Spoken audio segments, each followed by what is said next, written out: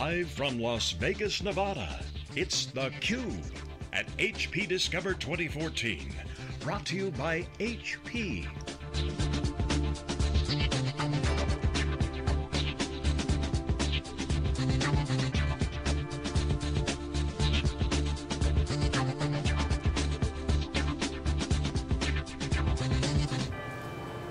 Hi everybody, welcome back to Las Vegas. This is Dave Vellante, I'm with wikibon.org.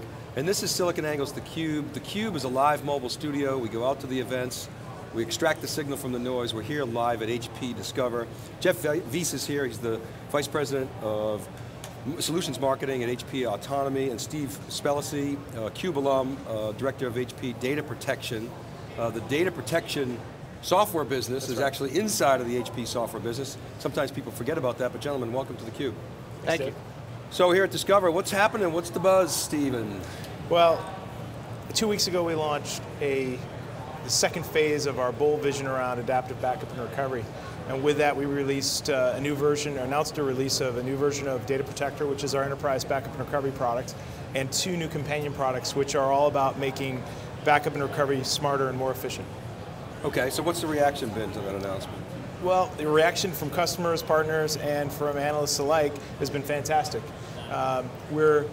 We're bringing forth a new vision on empowering backup administrators with information through operational IT analytics. So we're collecting all sorts of information about what's happening at the source where things are being protected and where they're being protected to, the destinations of the targets. And we can capture that entire conversation and then iterate all the information that we learn about that conversation to improve and dynamically optimize backup. So when we tell that story and we show it as a demo, or we install it in the customer's data center, they connect the dots and they see the value immediately. So Jeff, I wonder if we could talk a little bit about sort of the organization and how the pieces fit together. Maybe we probably should have started there, but why don't you take us through that? Yeah, well that's really the interesting part, right? But no, actually, I'm glad you asked, because this is kind of a marriage that makes a lot of sense, and that is because you have HP, which is just synonymous with IT infrastructure, and then on the other side, you have HP Autonomy, which is focused on information, understanding it, analyzing it, any form, 100%. And by marrying the two together to do adaptive backup recovery, we're kind of blending those 2 different approaches that nobody else in the industry has done. Now that being said, to answer your bigger question, HP Autonomy is now firmly part of HP software. And in fact, what was just announced 2 weeks ago is Robert Youngjohns, who headed HP Autonomy, is now in charge of all of HP software. So we're starting to see, it's not a small business, it's about a $5 billion business. And we're seeing now the pieces of it going from one part, data protection and analytics, to application development, even security, starting to gel together as kind of one whole. That's starting to happen here in Discover, and the technologies we're using for this announcement kind of reflect that. So it's an evolution from what was a bunch of different parts within one organization to one organization through and through. Well, what I like about it, at least my inference is that basically a lot of companies just look at archiving and backup as, okay, just do it and forget about it. Yes. It sounds like you have a different philosophy of, let's get value out of that corpus of data. Is that fair? It's all about that, Dave. So the old style, the old world was a lot easier. Probably was a homogeneous data center at one point with one vendor solution.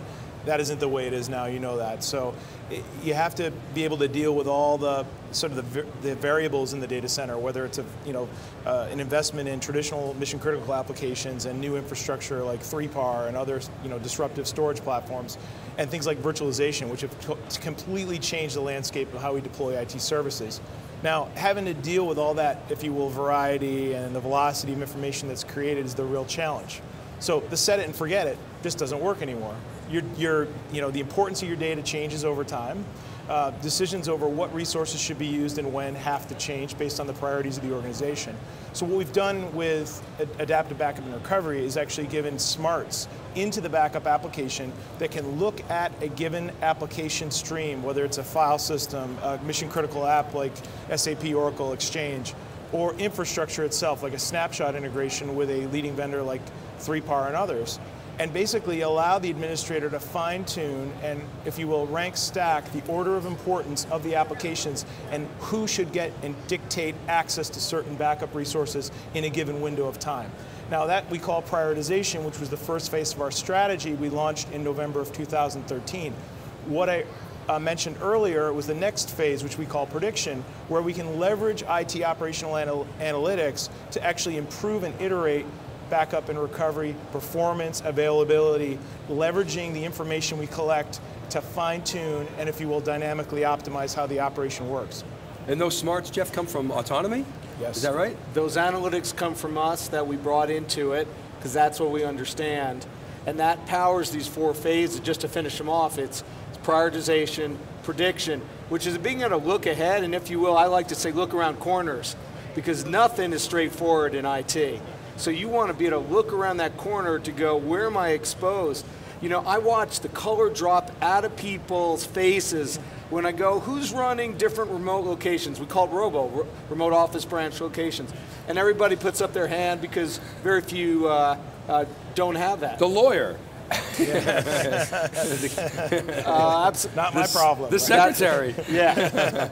But the issue is that stuff used to be created, and we had a customer today that said, you know, when we deployed a solution, we put something there, but that wasn't essential.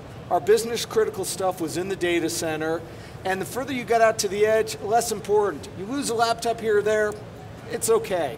Well, nobody is saying that anymore. Often your most critical data is actually at your edge.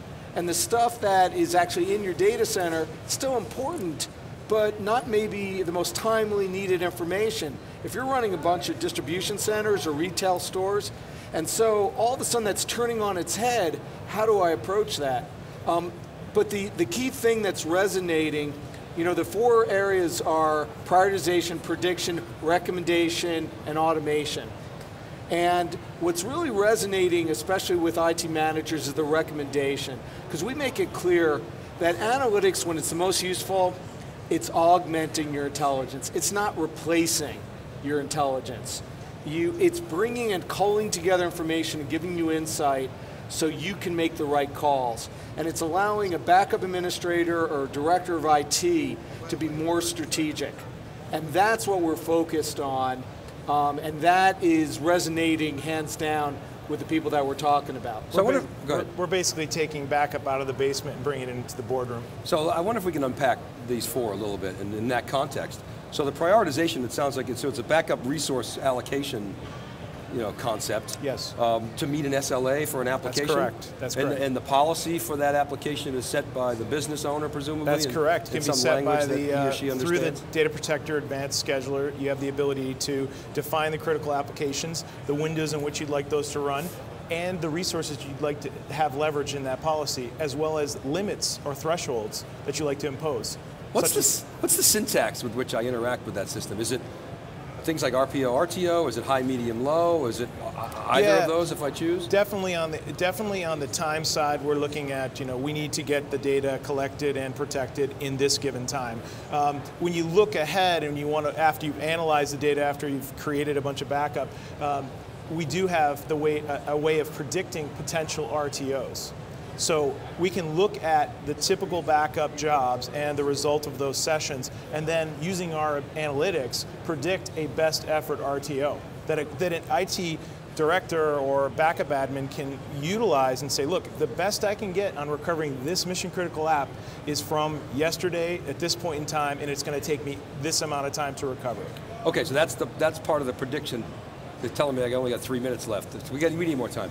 So that's part of the prediction piece. Yeah, it's part right? and it's interesting because the things we do in prioritization are later leveraged in prediction. And you mentioned RTO. What about RPO? Yeah, that's in there as well. Right, and you know when it comes down to RPO, you have to make tough choices about what you protect, how often, and what style of protection you leverage. You know, if we're talking about a mission critical database and you're leveraging 3-PAR infrastructure, you may want to leverage snapshot integration, where you can get if you will, the most application consistent image of that data, and you can do it in a short period of time, leveraging hardware or offloading it. So it's making choices at the end of the day. How do we choose to protect? And the recommendation piece?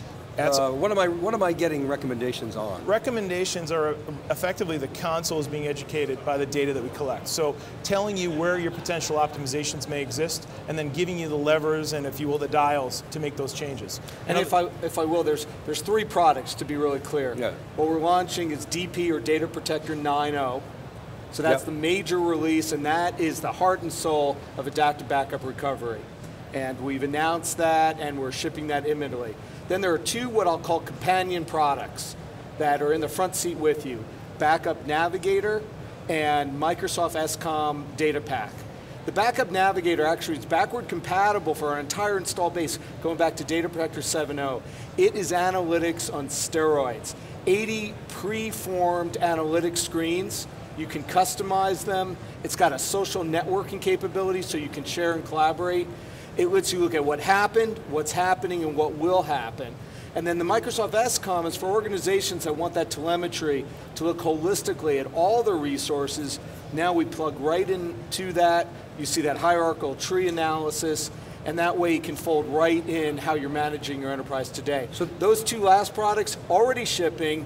You already can go to autonomy.com or hp.com, download the trial today. So that's out and running in the race already. And the Backup Navigator, so it's a reporting type of capability? And analytics package, and highly analytics. customizable dashboard. It's, if you will, it's an executive dashboard with the detail behind So it. when you say, Jeff, what happened, you mean like how long it took? Was it successful? What the rate of backup was? Changes, all kinds of, yes. okay. And then a projection of what likely, based on how I've been performing and the different dimensions of it, how I'm likely to perform in the future, and am I going to run out of gas? So it gives you a look-ahead capability. All right, so you can anticipate. Capacity planning, better planning around the storage footprint in the data center, when you may need to deploy more store once in this case. But the best thing is it's cool looking. Yeah. It is the coolest Executive looking nice interface, product around backup and recovery, around storage that you've ever seen. And it's got more colors than a rainbow, and if that's not reason to download it and try it out, I don't know what else there is. And where do they download it? hp.com? You can get it on hp.com/go/data protector, which is our landing page. hp.com/go/data protector. Okay, 2 last questions because I'm getting the hook. Steve, what's the bumper sticker? Leaving Las Vegas, HP Discover 2014. What's the back of the bus? What's the bumper sticker say? For me, don't mix beer and wine and beer before vodka-based cocktails. You can never get that right. Liquor, never quicker. No, it's what I see is, what we're doing in our portfolio is reflective of HP's big bets. What we're doing, at a micro level is really making backup smarter and more efficient. It's about saving customers money, reducing the amount of burden and time. And we had a great session this morning with a customer from White River Health Systems. We talked about how they reduced their backup windows, but also reduced their administrative burden from 4 hours a week of admin down to 20 minutes. It's about making better decisions with what we've got, doing less in less time. Smarter and more efficient. Yeah. All right, Jeff, where do you want to take this division, this vision? Where do you see it going in the next 12 to 18 months? Well, this is one part of our embracement of information. Backup and recovery is the first touch point for many organizations where IT really touches that user-generated information. And that's the first inning of the game. Because from there, we want to, of course, manage it, govern it, analyze it, harness it, and act on it. And what we're trying to do with an HP software is connect those pieces. So many other of the vendors in the industry look at those in nice little silos. And that doesn't address what you're trying to do. You have to look at the whole. And so, I don't know if it's our bumper sticker, but we let people see the whole elephant, not just the trunk or the tusk. And that is really what we're trying to achieve here. I don't know of any other software company that spans the broad reach that we have in HP software. This is one part, but if you really want to rock and roll with us, look at the whole elephant. Excellent, gentlemen, we've got to leave it there. Thanks so much for coming on theCUBE. It was great to have you again. Great to see you, buddy. All right, keep it right there, everybody. We're right back with our next guest. This is Dave Vellante. We'll be back with Jeff Frick right after this.